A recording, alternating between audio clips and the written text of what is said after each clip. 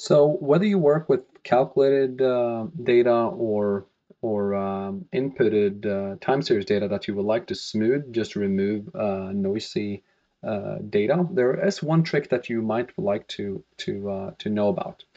So obviously a lot of you, and that's also been covered in previous Tip Tuesday videos, you know how to smooth both the inputted production data or calculated bottom pressure, which is great. Like in this case, I'm using a sampling frequency and a moving average of 10.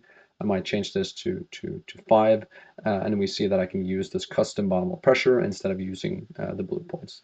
But let's say you would actually like to use all the calculated data, but just would like to remove a few outlier points. And what you can go ahead and do then is just to click 1 here in sampling frequency, click auto fit like this, and then you see all of these outlier points here. Maybe you would like to remove them, and then you can go in and use this lasso remove point option right here. Okay, so if you click that guy, you can simply just lasso all the points that you don't like, that you kind of visually see as outlier points.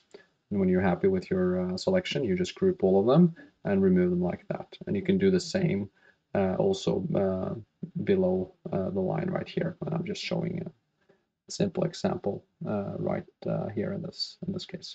And when you're happy with your selection and click save, your custom bottom pressure would now almost every single day honor the calculated data, but it just has removed all those crazy outlier points which you see here in the Beckton bills, just as an example.